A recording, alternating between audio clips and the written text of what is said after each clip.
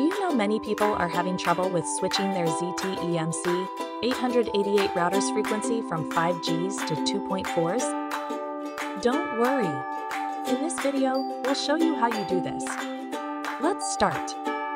Step 1. Check router label.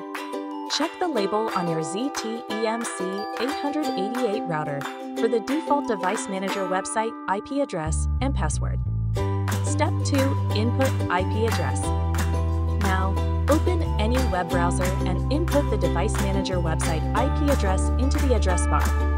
Step 3. Login into system.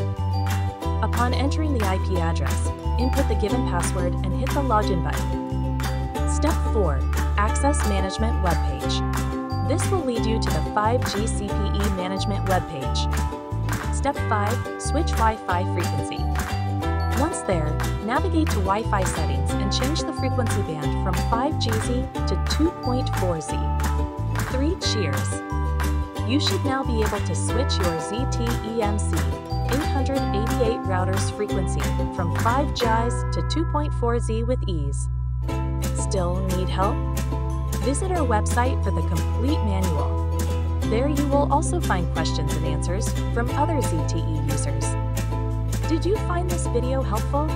By subscribing, you help us continue to answer users' questions.